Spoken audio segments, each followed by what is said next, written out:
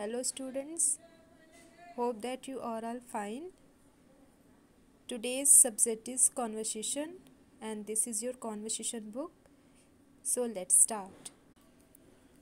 Students, this is your third chapter which is my duties.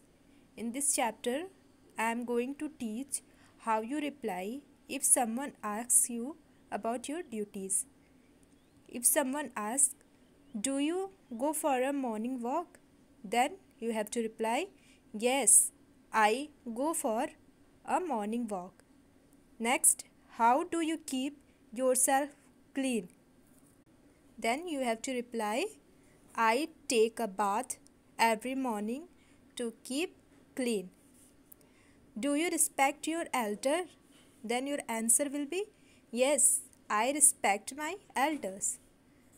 Do you learn your lessons every day? Yes, I learn my lessons every day. Do you help your parents? Your answer will be, "Yes, I help my parents in many ways." Next, do you respect your teachers? Your answer will be, "Yes, I respect my teachers." Do you keep your room clean? Then you have to answer, "Yes, I keep my room clean." Do you keep the school clean?